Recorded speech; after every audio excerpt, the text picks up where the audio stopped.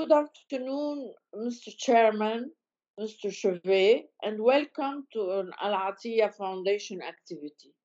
First, let me congratulate you belatedly on your appointment as Chairman of the Board of IFP. Yes, thank you very much. Good afternoon, everybody. Firstly, some of our readers outside the world of energy will not know too much about IFP and its work. So, can you first describe the nature of IFP, Énergie Nouvelle, and what exactly does it do? In French, we pronounce IFPEN. This is, as you mentioned, the acronym of Institute for Petrol and New Energies. We have been created just after the Second World War with one mission at that time.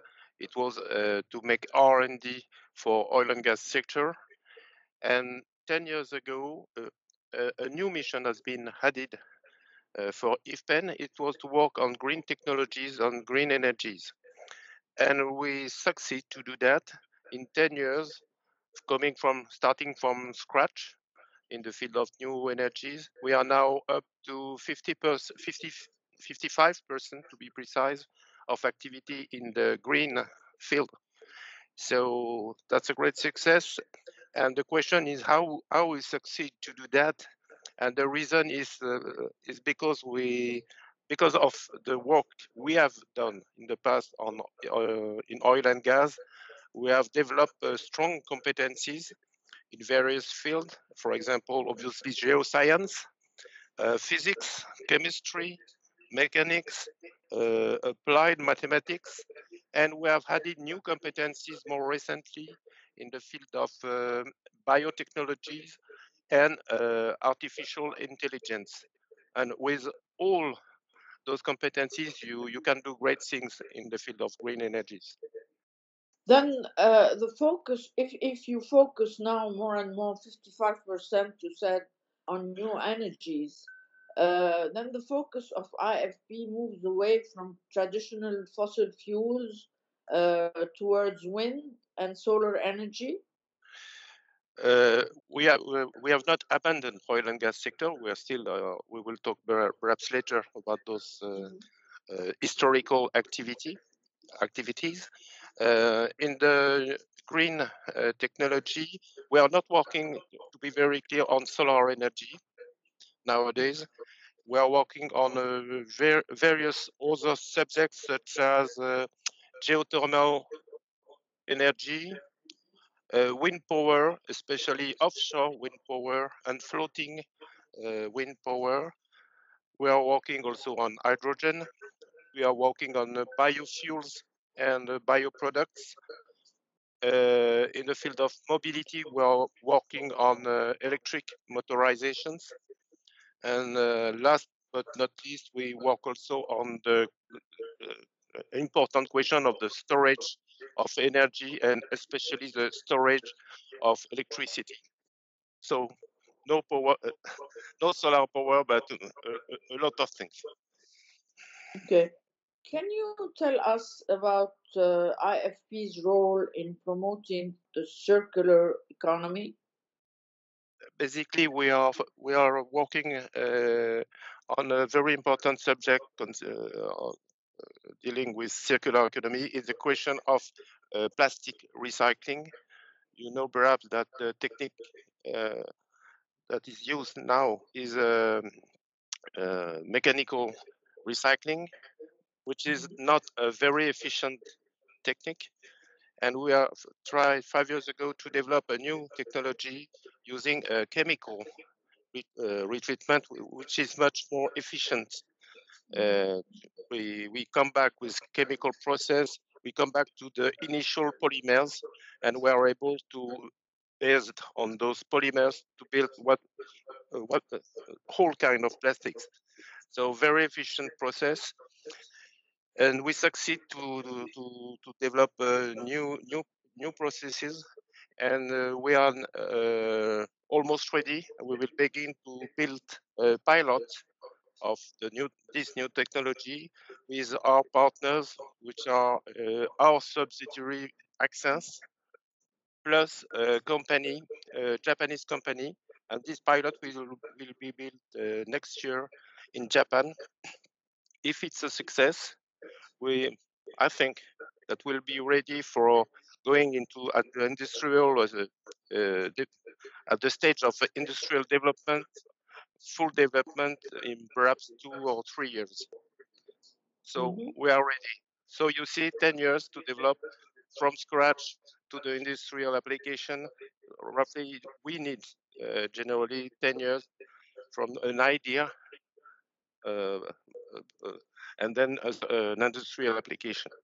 For recycling, you need 10 years to start with the idea and then to implement it.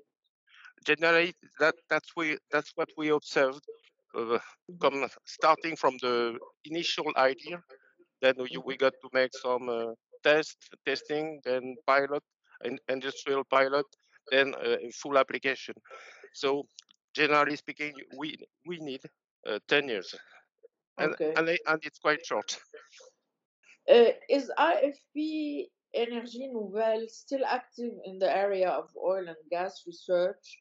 Roughly, as I said, 45% still of our activities are dealing with oil and gas, upstream and downstream.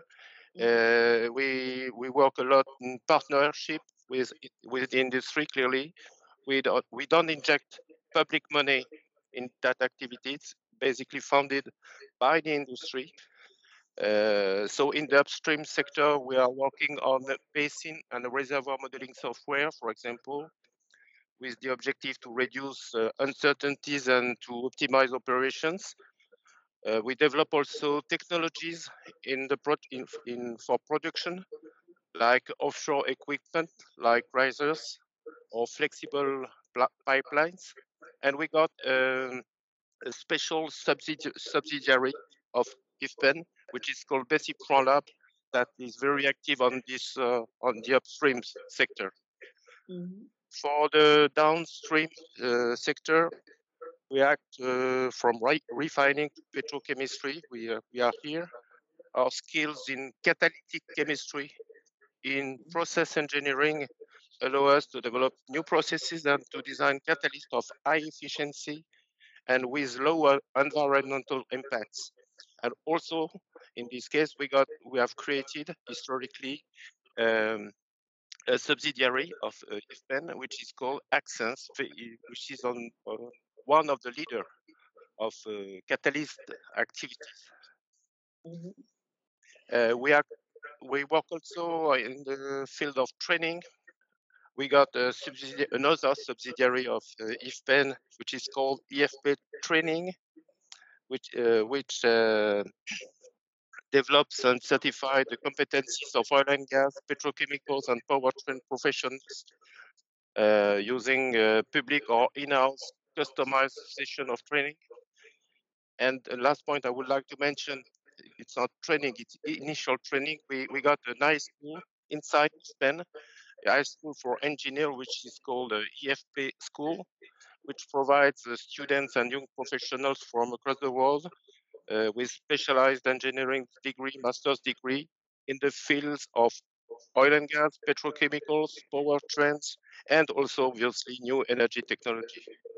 And can we now talk of climate change and the transition towards net zero emission energy, especially that France is celebrating these coming days Paris Accord on climate change since the 5 years that was signed?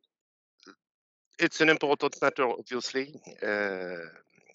And if you try to find solution to climate change, there is only one solution. We will need probably a cocktail of technologies and so on, depending of the domain. For industry, as an example, for example, steel industry or whatever, we probably need to develop a CCS solution, carbon capture and storage, or usage and storage. We also got to develop hydrogen solution for production of hydrogen, also with CCS coming from gas, reforming of gas. Then you had CCS to produce clean blue hydrogen. That was for industry. For mobility, probably we will need biofuels, second generation biofuels. And for EV transportation, the solution could be more with hydrogen again as an usage of hydrogen. And for small vehicle, we can imagine to go to electric development of electric motorization, electric vehicle. And also we've got to work on electrical renewables with the question I mentioned about the importance to develop also storage, electricity storage, energy storage for electricity that we will need also to compensate the variability of the production of renewables. So a cocktail of solution has to be developed to cope with the problem. You just mentioned actually hydrogen, and we hear a lot about the hydrogen economy. To the long term, what of other technologies and specifically the hydrogen economy? Is there a future for hydrogen, perhaps produced cheaply when combined with cheap off-peak electricity from nuclear plants? Yes, the question if you mentioned hydrogen economy, you're right. It's a quite complex question. There's the question of how to produce hydrogen, and the question how we can use it efficiently. Concerning the production of hydrogen, we talked of a gray hydrogen directly produced by reforming of gas without CCS. Then after that, a little more green. There is the blue hydrogen produced with the same reforming of gas plus CCS. Or it could be, as you mentioned, produced directly by nuclear power, electricity produced by nuclear power. And the green one, which is probably the goal in the long term, is production of hydrogen using renewables. Our position and the work we are doing a lot of work about CCS, generally speaking, not only for our production of hydrogen, for other subjects also, is probably an intermediate step before being able to have a massive production coming from renewables. And we are working on that. So that's the first point. Concerning the use of hydrogen, probably the long-term solution will be to use fuel cell plus electrical motorization in certain application. Again, our feeling is that an intermediate solution, perhaps less expensive, could be to develop use of hydrogen in classical motorization directly as a fuel in motorizations. And we are working on that. We are making tests now in Lyon, in the south of France. We got a special site, and we are making tests on motorization, trying to use direct hydrogen as a direct fuel for this motorization. Mr. Chairman, I heard Mr. Macron yesterday or before yesterday in Le Creusot. It seems that electricity from nuclear will remain very important for France. What's your comment on that? Perhaps first, it's very important nowadays. It's more, I don't know if everybody knows it, but for electricity, 80%, roughly 80% is coming from nuclear in France. It's not a classical situation compared to other countries. And what I've said, if I well understand, Mr. Macron has said that he wants that we decrease the share of nuclear from 80% down to 50%. But then stop and try to have a real mix, 50-50, 50% of nuclear, 50% of renewable. That will be the target for France. And obviously, in such a mix, having such a mix could be a good solution for producing hydrogen in the middle term. We've seen that significant carbon dioxide emissions just come from a few countries and industries. Is climate change just a rich country's problem? Some developing countries could say you create the problem, you cure it, perhaps with some justification. What would you say to these countries? Obviously, they are right. We are a developed country, and we have to develop ourselves historically. We have needed more to use a lot of energy, and historically it was not clean energy. So we have an historical responsibility. But I would like to add that developing countries will have a responsibility because they will need more energy per capita to develop themselves. So that's very clear. And I would like to add that some of those developing countries, got a very dynamic demography. So more energy per capita multiplied by more people.